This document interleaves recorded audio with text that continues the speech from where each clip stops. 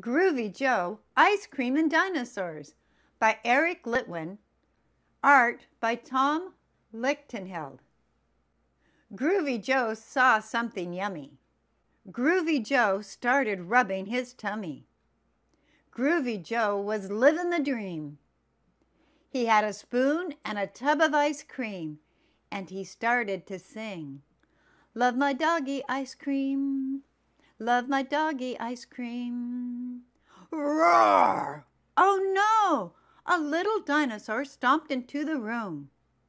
He glared at the ice cream and took out a spoon. He put on a bib. He pulled up a chair. What did Joe say? It's awesome to share. And everyone sang, love my doggy ice cream. Love my doggy ice cream. Roar! Oh no! A big dinosaur burst into the room. He glared at the ice cream and took out a spoon. He put on a bib. He pulled up a chair. What did Joe say? It's awesome to share. And everyone sang, love my doggy ice cream. Love my doggy ice cream. Roar! Oh no! A huge dinosaur smashed into the room. She glared at the ice cream and took out a spoon.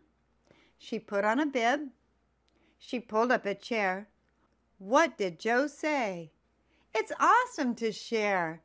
And everyone sang, love my doggy ice cream.